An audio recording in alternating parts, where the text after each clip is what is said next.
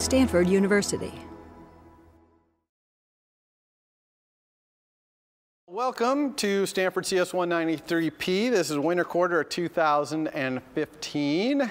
And we're going to dive right in today to some brief slide work. People at Stanford, you've got a document that describes all the grading and all that stuff, so I'm not going to go over that in lecture like I often do to start the quarter. Instead, I'm going to talk a little bit about what this class is about. Brief mention of the prerequisites, because they're pretty important in this class. Then just the quickest overview of iOS. I'm going to assume anyone who's here or who's watching this knows what that is. And then we're going to dive right into a big old demo. It's going to be a two-day thing where I'm really going to try and introduce you to Xcode and the development environment and this language Swift that you're going to have to learn to develop for iOS. All right, so what is this class about? It's about building cool apps. As we know, why are these iOS apps so cool? Well, because the device you're going to run them on is in your pocket or in your backpack. If you write an app, you can just pull it out and show your friends. And it's highly networked and incredible graphics with animation. It's just cool all the way around. And I think you guys all know that or you wouldn't be here. But you're also going to learn in this class a lot of real-life object-oriented programming. You're taking a lot of other classes here at Stanford on things like graphics and networking and databases and maybe animation, things like that. And we're going to kind of tie that all together into a real-world class. Okay, you're going to get to see all this stuff. Now, you know, it's going to be kind of a survey course in that. I can't go too deep into networking. I can't go too deep into databases. I can't go too deep into animation, but you'll get to see it all in a really real-world environment where people are out there building apps using that technology. So for some of you who haven't seen that before, that'll be a big bonus of this class, I think. The prerequisite of this class, number one thing is you have to be a pretty strong object-oriented programmer. If you're not a strong object-oriented programmer and you hit this class, you're probably going to go underwater pretty quick. Okay, I'm going to assume you know everything about object-oriented programming. iOS is a completely object-oriented programming development environment. And I just don't mean, I'm not just talking about the language is object-oriented, but the entire design of it, the way you use it. If you're not comfortable with things like subclassing and stuff like that, then you're just really going to be behind the curve in iOS. So at Stanford here, that means CS 106A and B or CS 106X, and then CS 107, while it's not really object-oriented course, at least it's a heavy-duty programming course. CS 108 is a great object-oriented course. So if you've taken CS 108, you'll probably be really well prepped.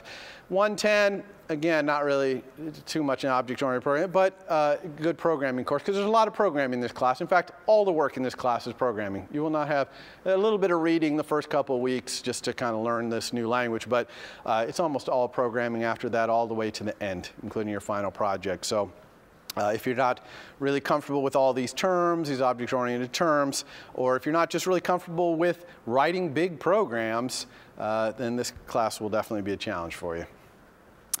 Okay, so what's in iOS? What are the parts of it? You know, it's such a big system. It's got so much in it. It's impossible for me to like encapsulate it in a small little summary. But I do have this slide right here that divides it into these 4 layers. These 4 layers are approximately down near the hardware at the bottom, up near the user at the top. Okay, so at the bottom, so a lot of people don't realize that iOS is basically a Unix-based operating system. Okay, it's very similar, shares a lot of the core of Mac OS X. Okay, now it's certainly optimized for mobile devices, which have battery restrictions and things like that. But that is basically what it is. And so down at that layer, you've got sockets and you've got permissions and things like that that have to be near the hardware to work properly. But above that, there's kind of an object-oriented layer that lets you get at a lot of that stuff using object-oriented programming.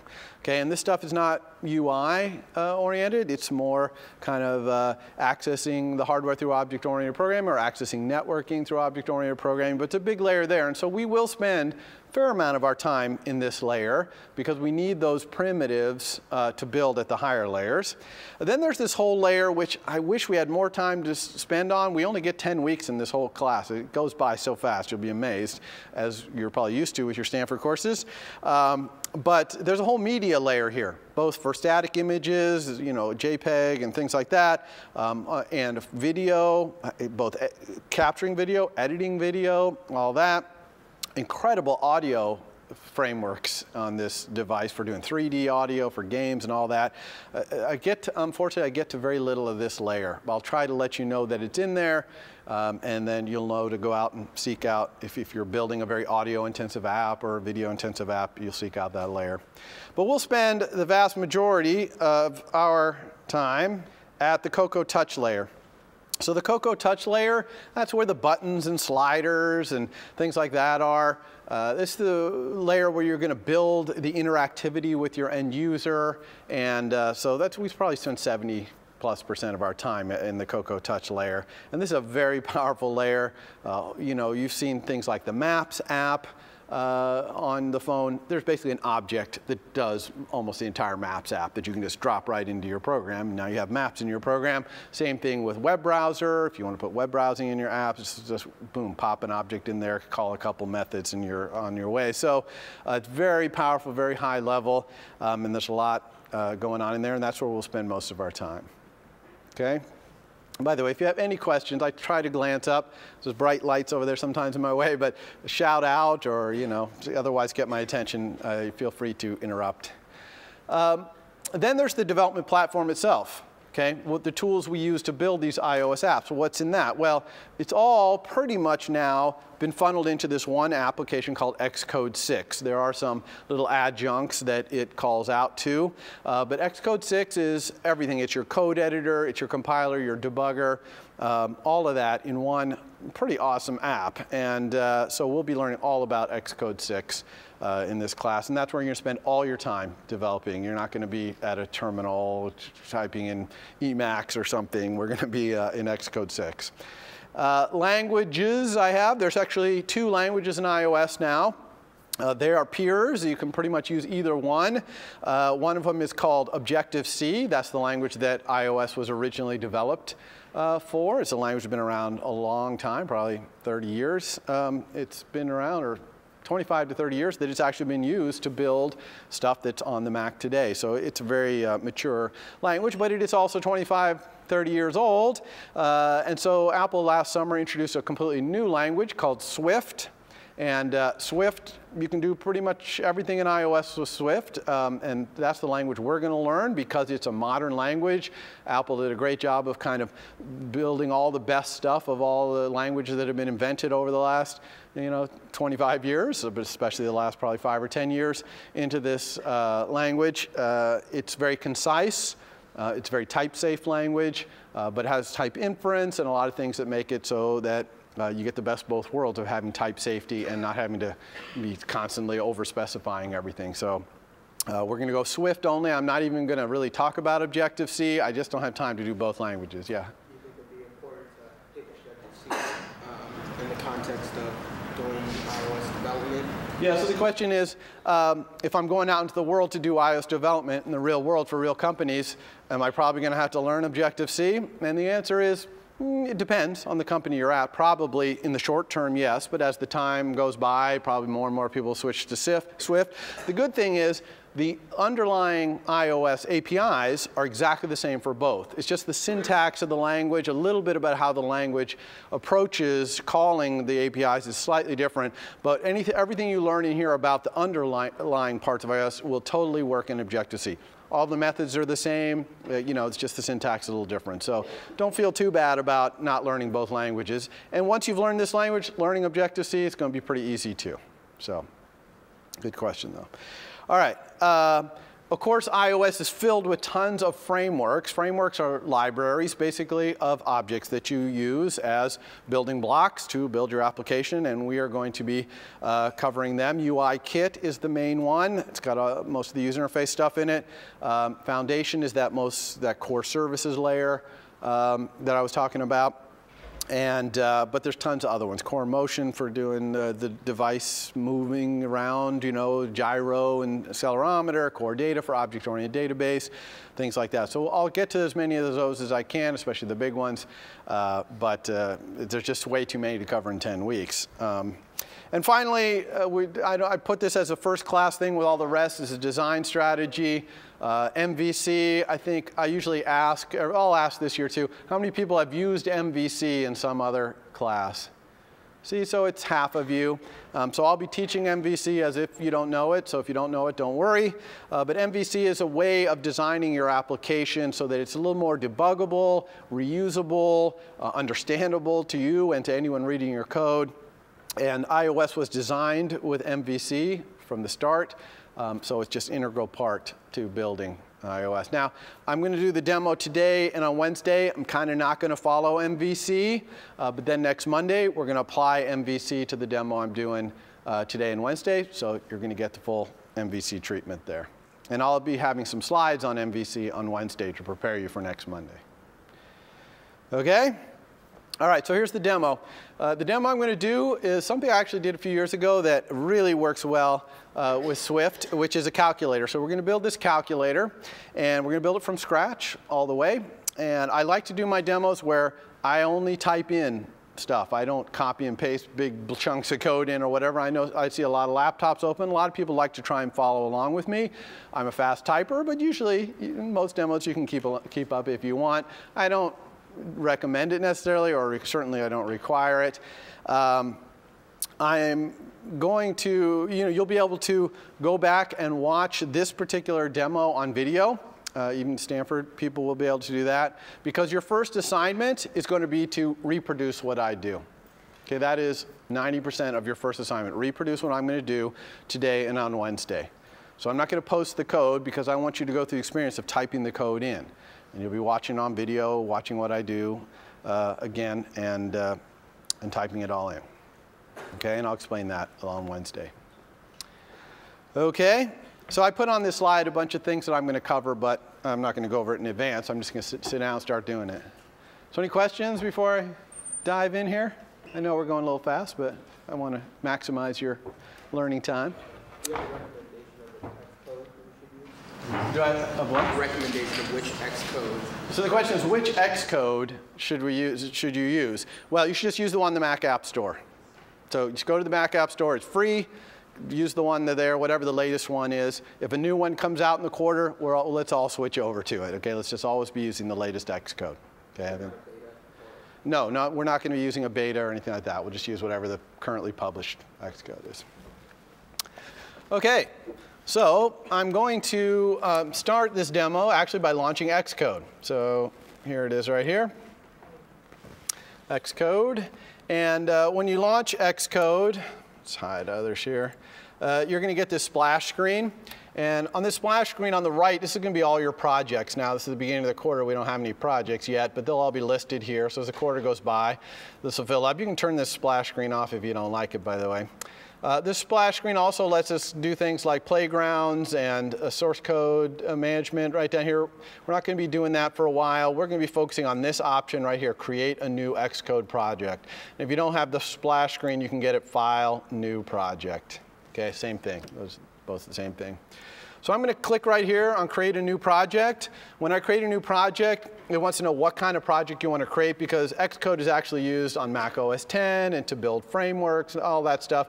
But we're always going to be building iOS applications. And in fact, we're always going to use this template right here, the single view application.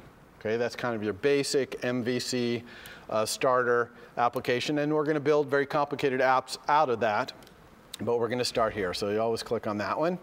Then it wants to know what you want to call your app, and we're building a calculator, so we're going to call our app Calculator. Okay?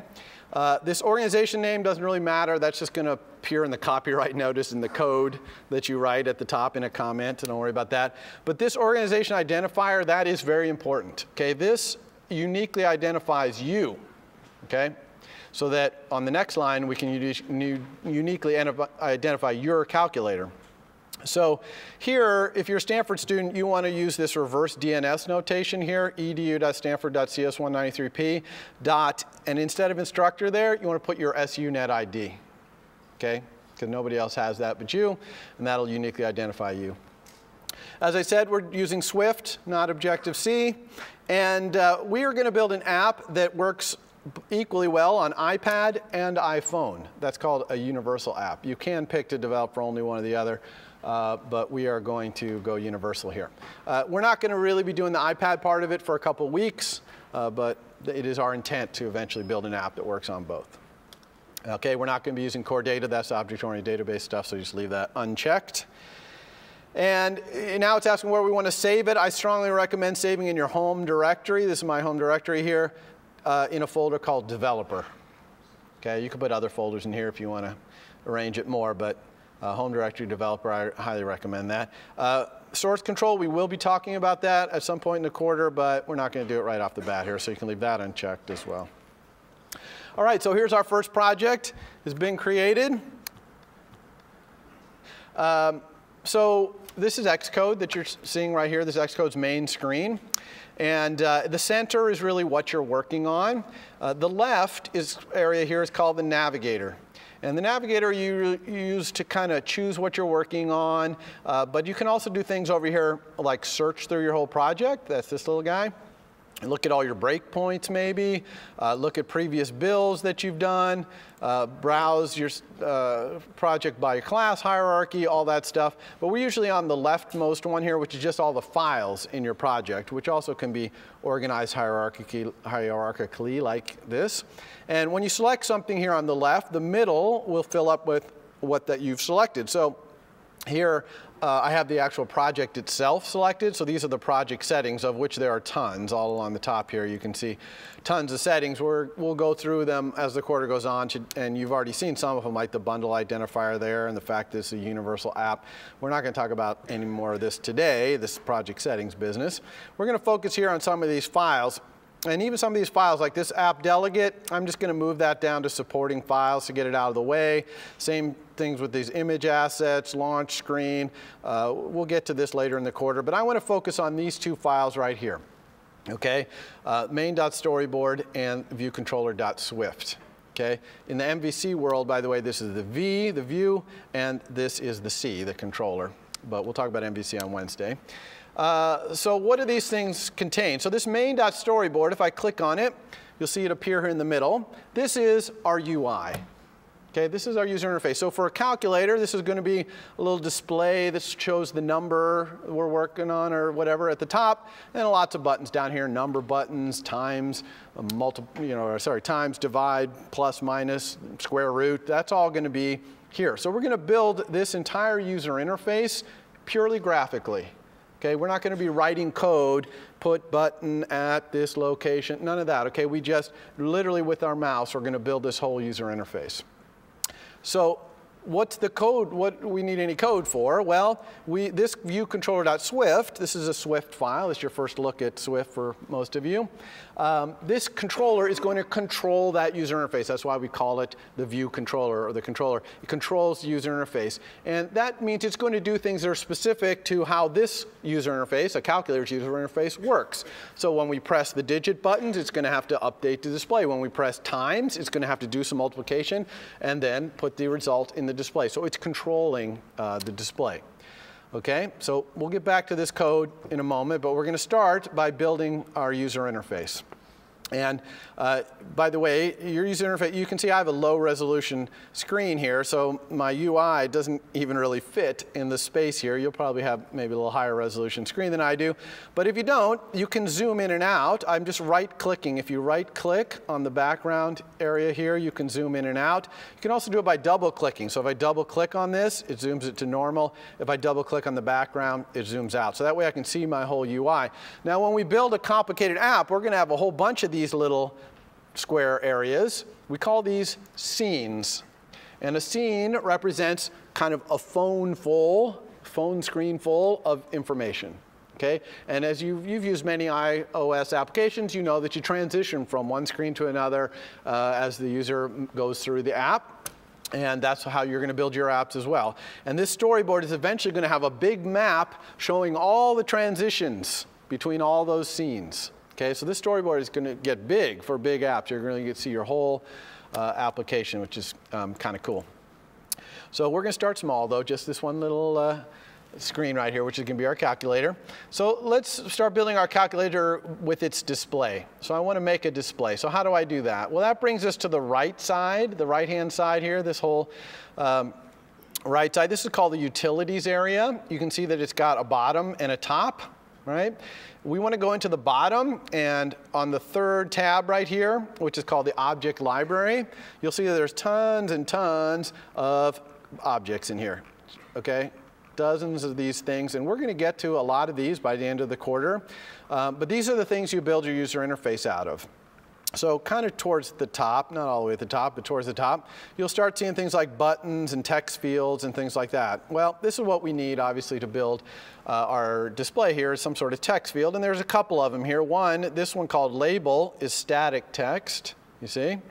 And this one, text field, is editable text. In other words, you could touch on this one, and the little keyboard would slide up from the bottom, and you could type in it. So the calculator, you can't really touch on the screen and start typing, so we want this static text. So I'm just going to pick this up with the mouse and drag it out. Now, when I drag it out into my UI, you're going to see a lot of little blue dashed lines appearing. You see these? These are helping me put this in the right place. So I could put it right in the center, for example, of my view. I could put it up in a corner up here, which is what I'm going to do. Okay? You always want your things that you put in your UI, as much as humanly possible, to be on one of these dashed blue lines. And you'll understand why in a couple weeks when we start talking about auto layout. I'm going to do a little auto layout right here just to kind of give you a feel for it. But those dashed blue lines are going to be your best friend when it comes to building your user interface, and you'll quickly see why that is.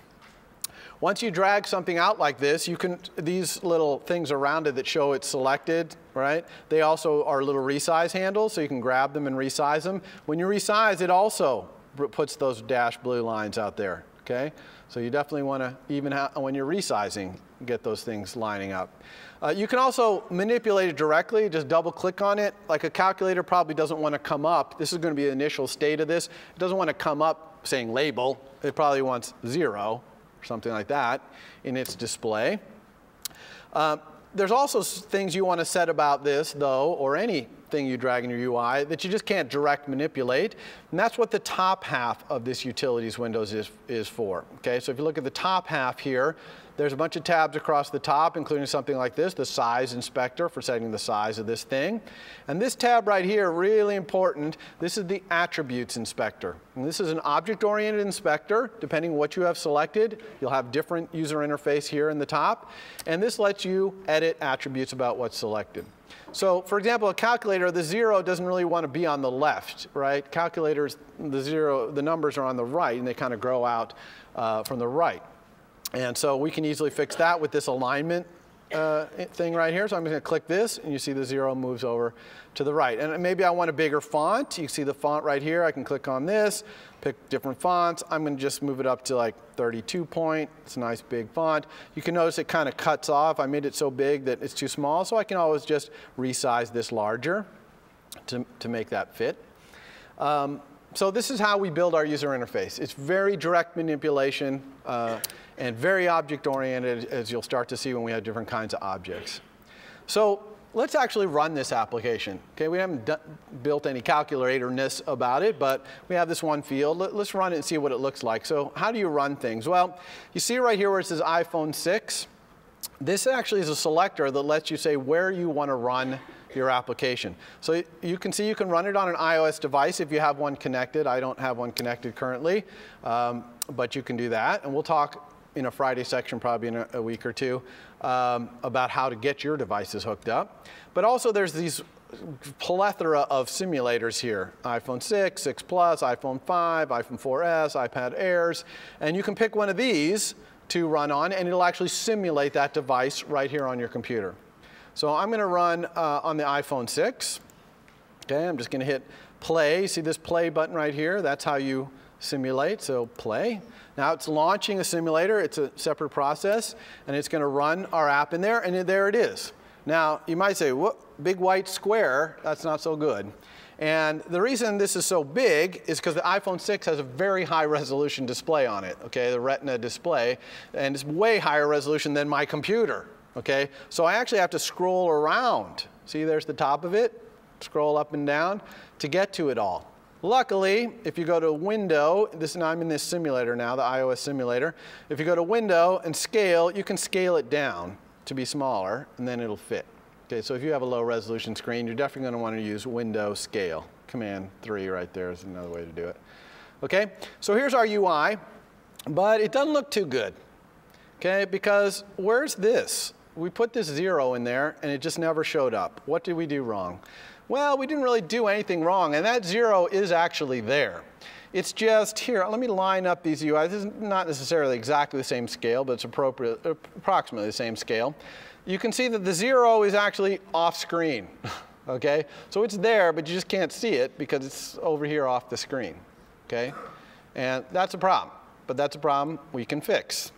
So let's go fix that problem. Why is that thing off screen? Well, look at this UI right here, okay? What shape is it? It's square, okay? No iOS device is square. There's not a single square iOS device in the world. They're all, you know, tall and thin, or if you turn them sideways, then they're long and short, or even like an iPad. You know, the aspect ratio on an iPad is slightly different than an iPhone. So they're all slightly different, but none of them are square. So why do we design our UI in a square? Because the way you design iOS interfaces, you design them in this square, and you give everything inside the square rules, called constraints, about what happens to them when they get squished down, either squished down vertically, squished down horizontally, depending on what kind of device they're getting put on. Okay? So you put these rules in there.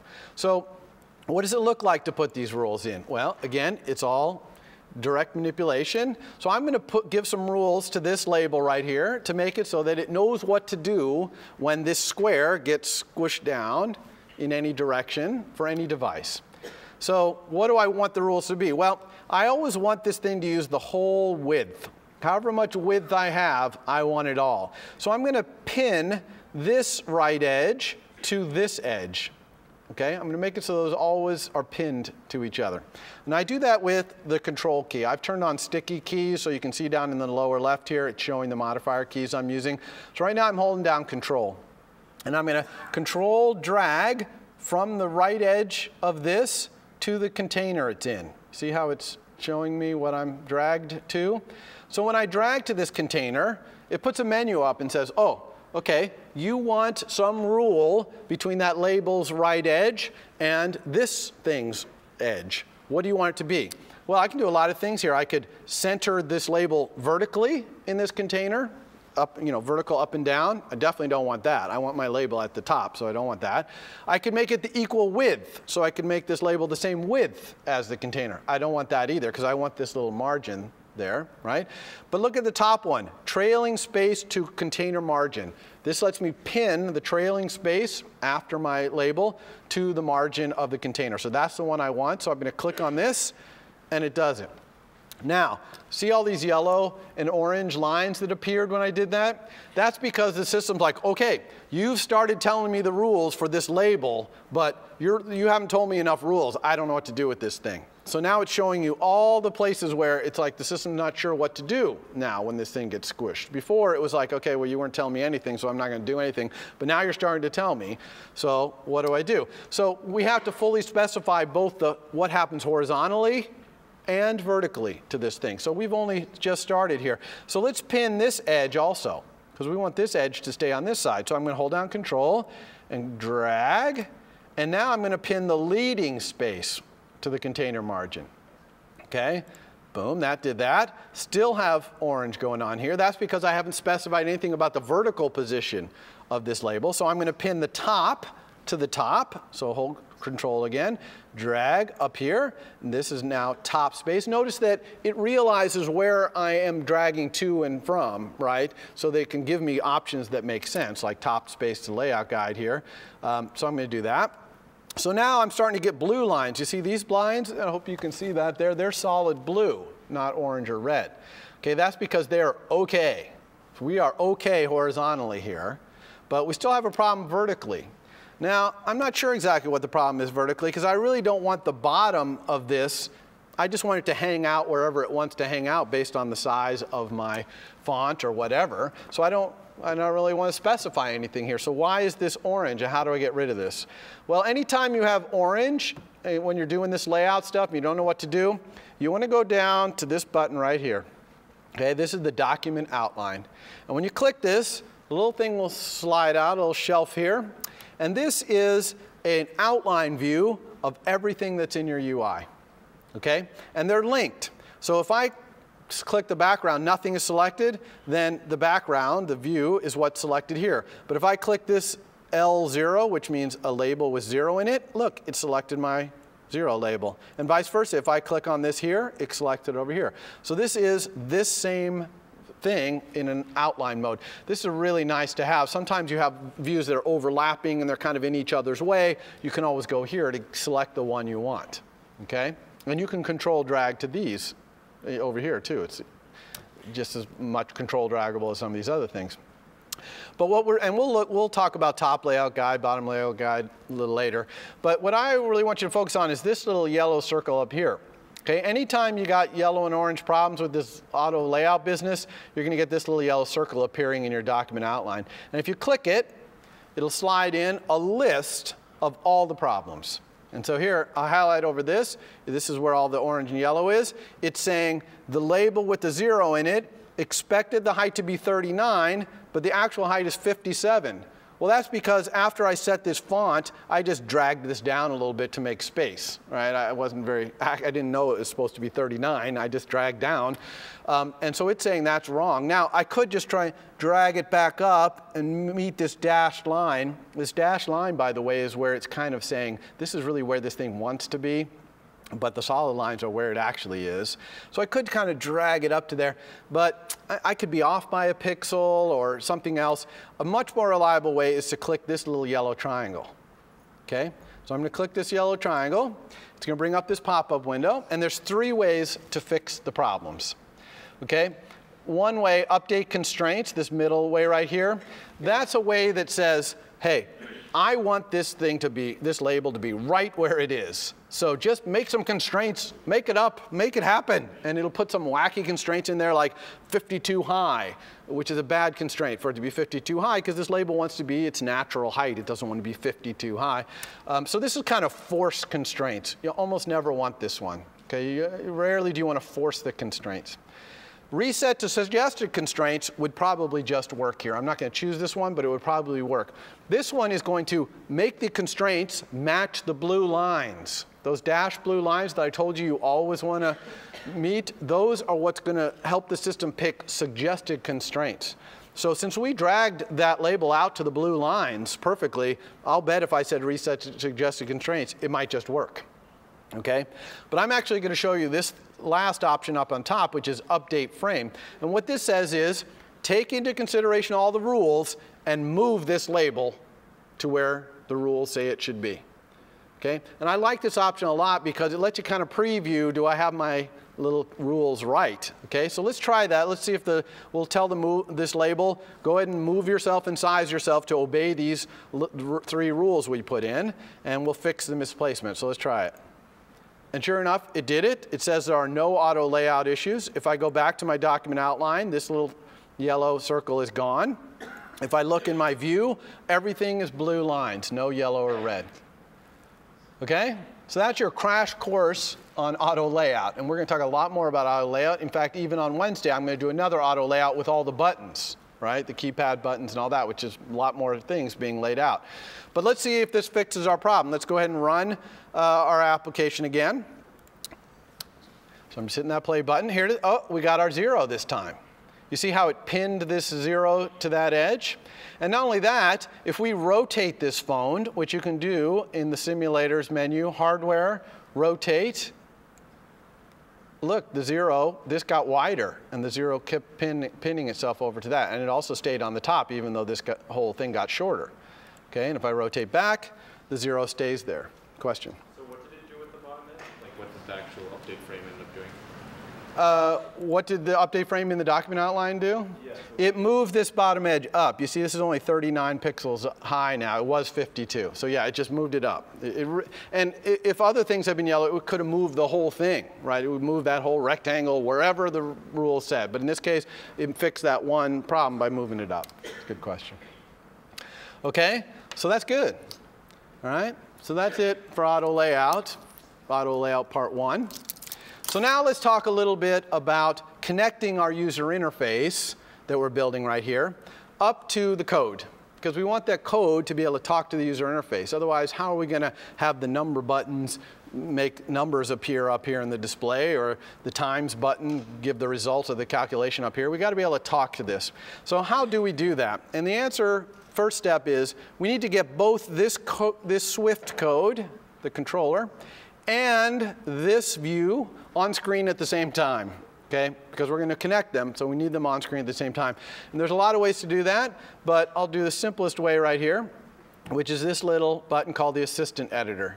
All right? So I'm going to click that, and look, it put them both on screen at the same time, exactly what I wanted. Now, it's all a little crowded here. Even if I expand my view a little bit, it's like, it's all smashed in here. Luckily, the navigator and the utilities can also be hidden. See these buttons up here, these 3 buttons? This left one, if you click it, hides the navigator, and this right one, if you click it, hides utilities.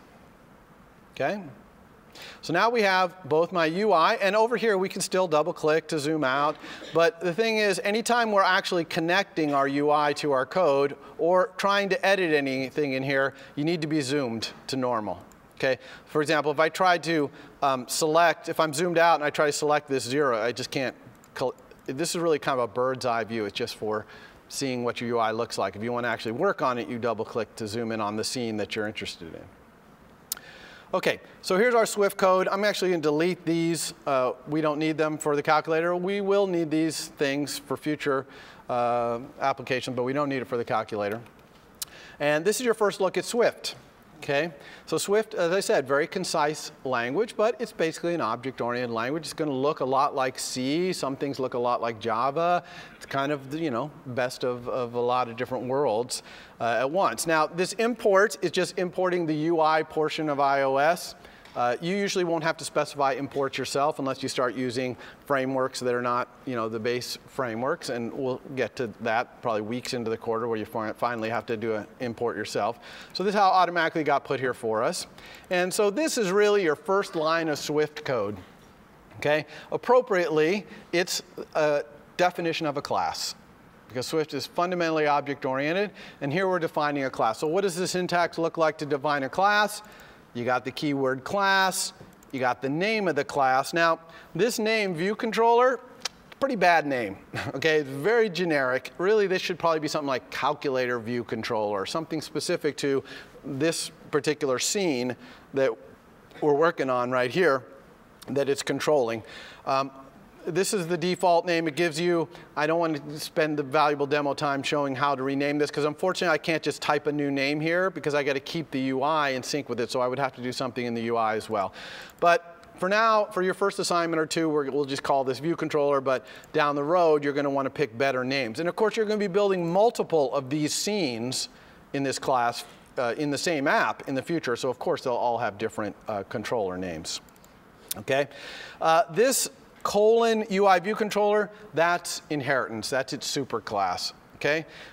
Swift is single inheritance, so you can only inherit from one class. It's perfectly fine in Swift not to inherit from a class if you don't want to. All right? But here, we have to inherit from UI view controller because we want all this magic that allows us to control the UI, like that whole auto layout business, and there's a ton of mechanism in here for allowing the controller to control this UI. So obviously we do that. So all view controllers, all controllers of these little scenes always inherit from either from UI view controller directly, or they inherit from a class that inherits from UI view controller up the chain. So, and then inside this curly brace is simply all the instance variables and methods in this class.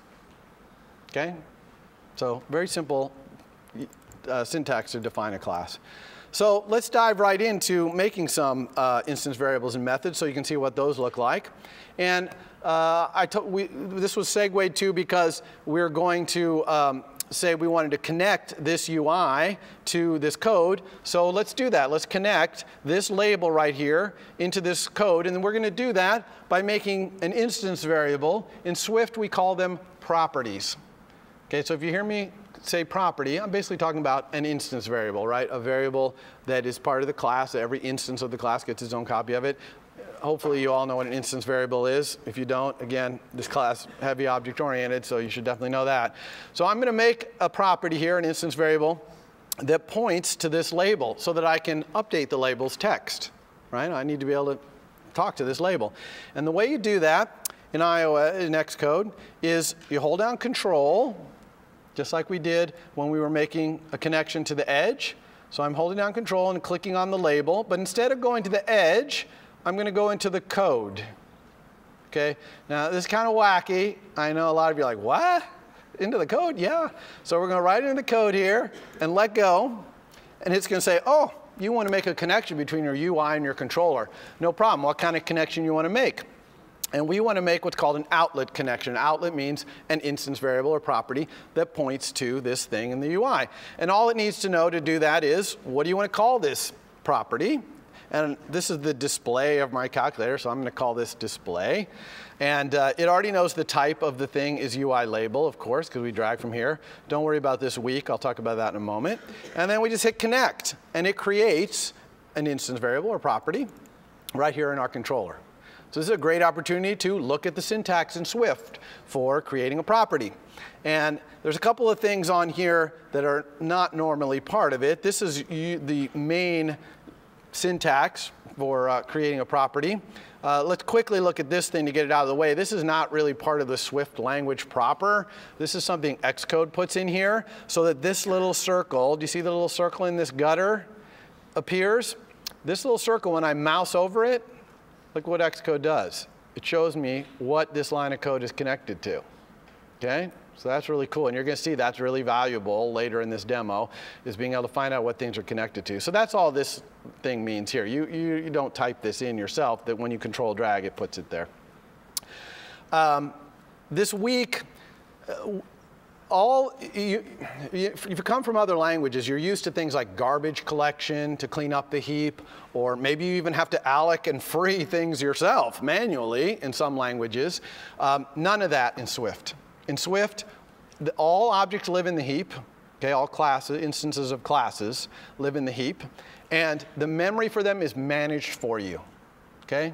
You allocate them as much as you want. As soon as there's no pointers to them, they get cleaned up. And it's not garbage collection. Okay, it's reference counting. It's actually counting references to them, but it's all automatic.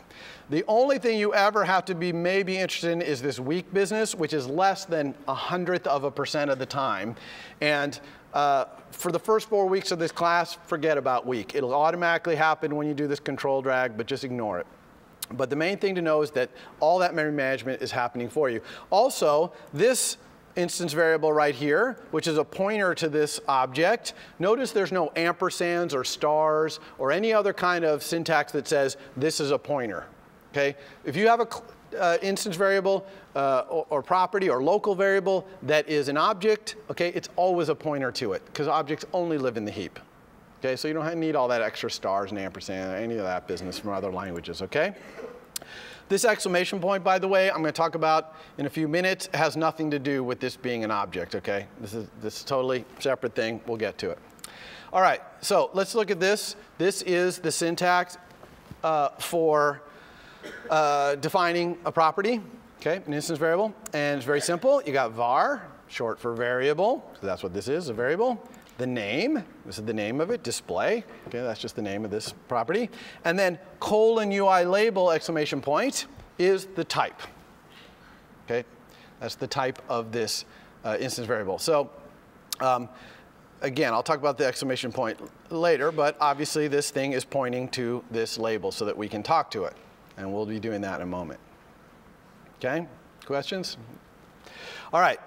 Let's talk about another kind of connection we can make. Let's start putting some buttons in our calculator. So I'm going to go back to the utilities window, okay, by pressing this button over here. Go down to the bottom, go to the third tab over here, the object library. And instead of a label, this time I'm going to drag out a button. Okay, I'm going to put this button here. Now, just to be different, I'm not going to initially line it up with a blue line. I'm just going to put it kind of in space out here, and I'll line it up with a blue line later. Okay. But I don't want to forget to do that, though. I always want to do that. I'm going to do it later just to show you it can be done. So this is going to be, let's say this is going to be one of our number buttons, like the upper left corner of our keypad is a 7. Okay, again, I have the same thing over here, okay, with the attributes inspector. I can change things like the font. Let's make this be 24 point, let's say. I can resize. Notice that when I resize, it'll actually tell me the size. See it saying there what size it is? I can also set the size maybe with this size inspector right here. Type it in exactly, maybe 64 by 64 or something like that. We don't usually do that. We want things to be kind of their natural sizes, but just wanted to show you that there are other inspectors over here. So we have this 7. Now when this 7 is pressed, what do we want to happen? Well, we want numbers to start appearing up here in the display, right? So that's something our controller is going to have to do. So when we touch this button, we kind of want this button to send a message to our controller. And we do that the exact same way as we did this one. We hold down Control, drag into our code. When we let go, though, we're not going to do an outlet connection this time because I don't want an instance variable here. What I want is a method, right? A function on my class, a method. Everyone understand the word method, I hope. Okay, so we wanted to send an object-oriented message to our controller. Okay, that's great. So I'm going to pick action. Losing my voice here. Bad time to have a little cold, but. So I'm doing an action. So an action is a little different than an outlet. Okay, an outlet means an instance variable or property. Action means create a method for me. So again, it wants to know the name of the method. So what does this thing do? Well, when I press 7, it appends a digit onto the end of whatever's already in the display. So I'm going to call it append. I could call it append 7, but I'm actually going to call it append digit because I want to have one method that all of my buttons use, right? I don't want to be copying and pasting a whole bunch of methods. That would be really bad code. But if I'm going to have one method, then I need to know which button is sending me this message. Okay? Luckily, when you have an action, a message being sent here, you can specify that it has arguments. You see right here where it says arguments? And it could have no arguments, or it can have the sender, which is the button here, as the argument. The only tricky thing here is, and I'm not sure why they did this in Xcode, hopefully they'll change it in the future. By default, the type of that argument, which is right here, is any object. Now we're going to talk about any object next week, but we don't want any object here. We know that the sender is a UI button. So I click this little blue thing and switch this to UI button. When you're doing your homework, if you forget to switch that to UI button, you'll be sad. Okay? So don't forget. And obviously the event that the message is going to be sent on, touch up inside, just means the user touched on this button and the touch went up while it was still inside the button. That's all touch up inside means there. All right, so when I connect this, I'm going to get a method with one argument, which is a sender, which is a UI button. So let's take a look. So here's your first method declaration in Swift. Okay, again, it's got this little IB action thing, which is kind of like IB outlet. It puts a little dot in the gutter, okay, so that you can see what this thing is connected to. So this is the normal Swift method syntax. Starts with func, because function, basically a method is a function in a class. Here's the name, append digit. And then in parentheses, all the arguments separated by commas. We only have one argument, though. Here's the name of the first argument. That's the name we're going to use to access it inside of our method. And here is the type. Okay, it's a UI button. I've noticed no exclamation point there, by the way. Okay, if this had a return value, if this method returned something, this one doesn't, but if it returned something, it would look like this. Arrow, the return type. Okay, so that's how you specify a return type. Okay, pretty simple syntax. And then inside here, we just type whatever we want this thing to do when one of these buttons is touched. So what do we want it to do? Well, okay, first of all, before we do that, let's go ahead and make more of these buttons because I need 7, 8, 9, 4, 5, 6, all this. So let's copy and paste the button. When I copy and paste the button, notice I'm using the blue lines to put it perfectly lined up. Okay. Also notice that they're both sending this message, right? See how they're both sending the message? Because when I copied and pasted, it copied that aspect of it as well. So there's another one. I could select all 3 of these and copy and paste. Okay. I could select all 6 of these and copy and paste. So I can quickly make my entire keypad. I just need to edit the title. Now, if while I'm editing these titles, sometimes you're clicking around in here and you know, you're not a very accurate clicker, or you know, you just get out of control clicking here and oh, you moved it out of the way. Okay, no problem. You can just put it right back in. Okay, use the blue lines to your advantage. And we'll put our 0 down here. And I don't need this button, so I'm just selecting it and hitting delete. That's how you can get rid of something. And I promised I was going to put these all on blue lines, so I'm going to do that. I'm going to put it right underneath the 0. So here's a blue line that means underneath the 0. And then I'm going to put it this edge. So now you can see that the blue lines are not just the edges, but they're other objects, like the other objects in the keypad, and also now the title, the display rather, at the top.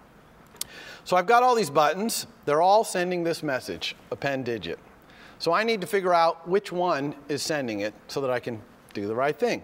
So let's start writing some code inside the method. So the first thing I'm going to do is declare a local variable. This is just a local variable inside this method. And I'm going to do that by saying let digit equal. So I want this local variable to be the digit that was pressed. Okay? So first thing that's quite different here is what's let? Okay? Why isn't this var, right? Because var means variable. What the heck does let mean? Well, let is exactly the same as var, except it's a constant, which means you're going to assign this right off the bat, and it's never going to change in this method. Now, Swift makes a big deal of this, and I love this feature, because if I'm reading this code, I know that digit is never going to be changed. This might be, you know, it might have a dozen lines of code, which, by the way, you shouldn't have very many methods with many more lines of code than that, okay? You want people to be able to kind of see what a method's doing. You can use other methods, call other methods if you need to get more code in there.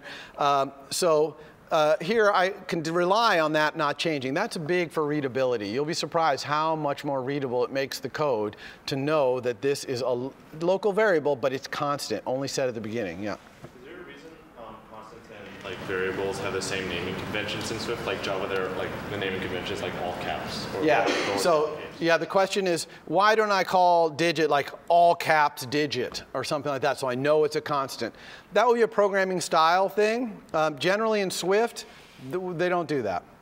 And I'll show you why that is in a moment, okay? Why you don't really need to do that, because you can very quickly find out the declaration of any symbol anywhere with one click, and you'll see that. Good question, though. All right, so I want to let the digit equal the number that's on the sending button. So I'm going to have to send a message to this button. Okay? I'm going to have to somehow access this button. So I'm going to have to do sender something. Give me what your title is. Okay? So this is a good time to talk about the documentation, because being a good iOS developer really demands that you are good at navigating the documentation. Luckily, the documentation is really well plugged into Xcode. For example, if I want to find out about button, all I need to do is hold down the Option key, okay? And watch what happens now. As I mouse over things, everything, it turns blue with a dashed blue line under it, okay?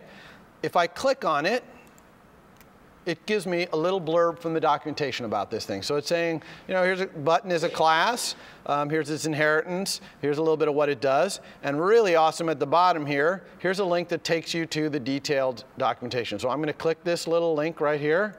It's going to bring up a documentation window with a UI button in it. Hello. Did I not click that right thing there? Oh, I hope I don't have a network issue here.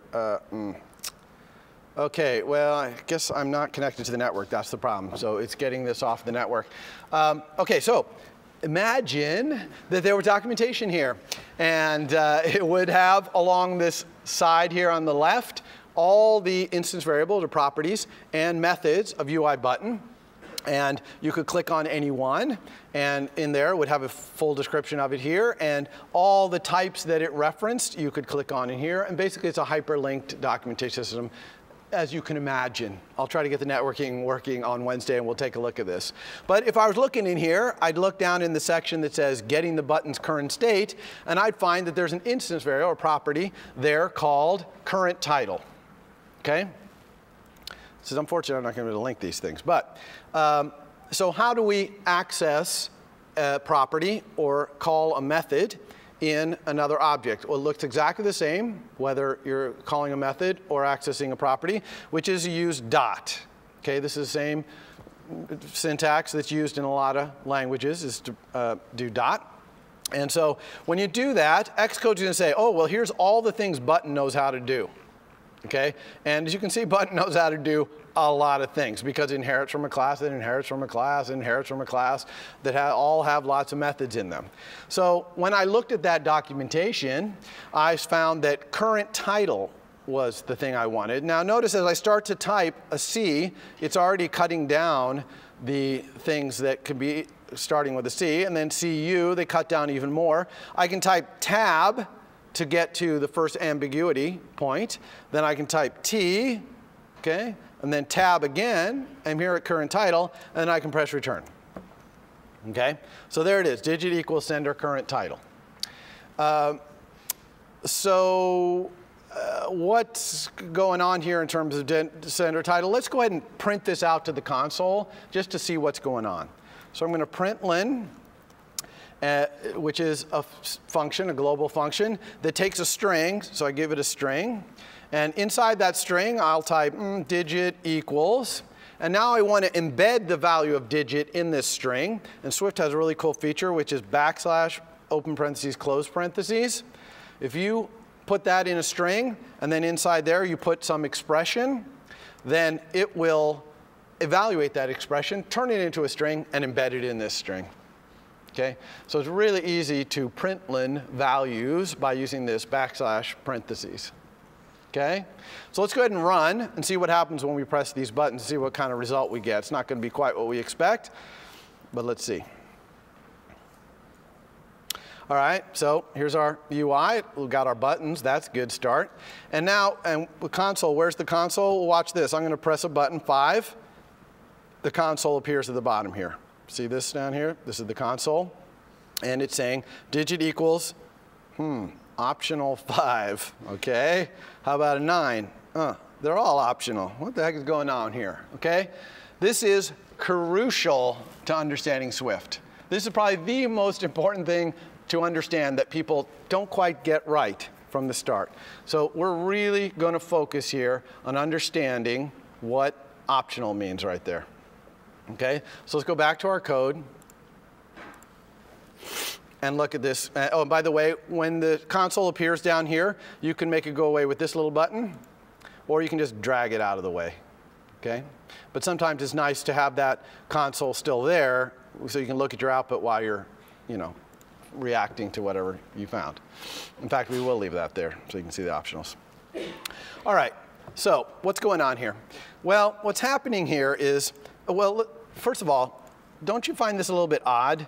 Let digit, I didn't put a type. You see that? What type is digit? Okay, there's no type in there, no type information whatsoever. So does Swift have untyped variables? No, it's the exact opposite. Swift is very strongly typed. Okay, all variables have a type. You have to specify a type. But Swift is also incredibly good at what's called type inference. So we can infer the type from the context. So here, I let digit equal whatever this is, this current title, and so it just made digit be the same type as this. Okay? Now, back to the question earlier, so what type is that? Well, if I hold down option, okay, just like we used option to go look into the documentation, we can also option click on our own variables to see, are they constant, are they variables, and what type are they? So watch this. Option click, it says digit is of type string question mark. Okay, string question mark. That question mark means optional. So there is a type in Swift, it's a type called optional. Okay? Optional, that type, can have only 2 values. One value is not set. Okay? This optional is not set. Either it has never been set or someone set it to the not set state. They unset it, if you want to think about it that way. So optional, one value is not set. We call that, there's a symbol for it in here called nil, N-I-L. Okay, that means not set. That's the value of an optional not set. That's the only thing nil means in Swift is option. This is an optional, the value of an optional that's not set. What's the other value that an optional can have? Well, the other value is something. It's set to something, okay?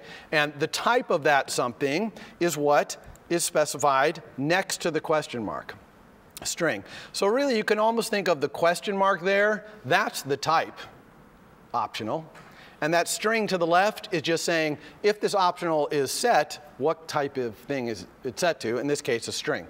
So we would call this an optional string.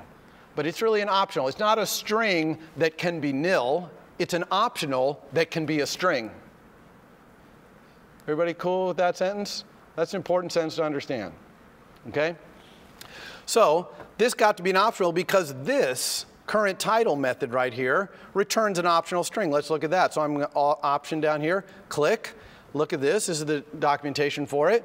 It's a instance variable, a property on UI button.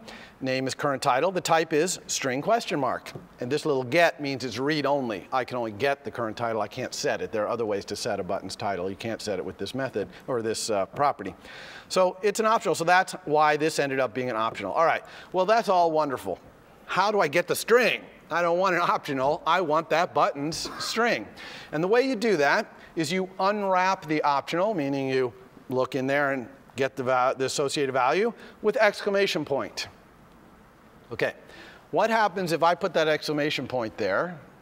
Well, first of all, let me show you that when I put that exclamation point, look what happened to digit. I'm option clicking on digit. It's not an optional anymore. Digit turned into a string because I unwrapped the optional that came back from current title and got the string out of there. But what happens if this is nil? What happens if this optional is nil? In other words, the button title has never been set. Crash. Okay? Crashes your program. So if you use exclamation point to unwrap an optional, and that optional's current value is not set, nil, then it will crash your program. Now, a lot of you might be like, whoa, my programs are going to be crashing all over the place. And because there's a lot of optionals in iOS. I mean, a lot. Okay, most things are probably optionals because most things, it makes sense they could be in a not set state at some point. And yeah, in this case, though, maybe you want your program to crash. Okay? You might want your program to crash because if you had a button that never had its title set and it's sending a pen digit to your controller, you probably want to have that crash so you can find that bug before you ship your program. You see why sometimes crashing is good? Now, if you don't want to crash, there's a way to get around that as well, and I'll show you that a little bit later. But for now, understanding that that's what this exclamation point does, it unwraps that optional and crashes if it's nil. But if it's not nil, it gets to the string, or whatever the optional type is, out of there for you. So now let's go ahead and run again, and we're going to see that digit equals is going to say the number. Okay, it's got the string off the current title. No more optional in there. Okay, good. All right, so now what are we going to do with that digit? We got the digit. We want to append it onto the end of this display right here. Okay, and so let's just do that by saying display dot. Now, again, if we have the documentation, I'd go look in the documentation and it would say, oh, there's a property on UI label, which is what display is. Display is a UI label. There's a property in it called text. See it right there? And actually, you can even see right here the type of that. It's an optional as well, because this label's text might not have been set either. Okay? So it has to be an optional string. Okay, so I'm just going to set that equal. Now, display.text is an optional, so what values can I send it to? Set it to. I could set it to nil. That'd be legal because it's an optional. See, no warnings, no errors. That would clear out that display. It would not be set to anything. Or I can set it to a string because it's an optional string. So I'm going to set it to a string, and the string I'm going to set it to is display.text, what's currently in there, plus digit. Okay, so I'm going to append that digit on. Let's get rid of that. Okay, now this has an error here. Why does this have an error? Anyone volunteer why this is an error? See, it's pointing right here. There's an error. Back there. The display.text is an optional string. Bingo, because display.text right here is not a string, it's an optional. And you can't add a string to an optional. You can only add strings to other strings. So we need to turn this into a string by unwrapping it. And again, yes, this would crash if the display currently has nothing in it. It's not set. Okay? Everybody cool with that? So let's run again. All right, so now 5, oh, it put the 5 on there. 6, excellent, it's kind of working. I don't really like that 0 though. That's kind of weak, 0, 5, 6. That 0 should have gotten cleared out, right, when I first typed that 5. And that's because we really need some way in our controller to know whether we're in the middle of typing a number right now. Because if we're in the middle of typing a number, we want to append, but if we're not in the middle of typing a number, we want to start a new number, right? So let's do that.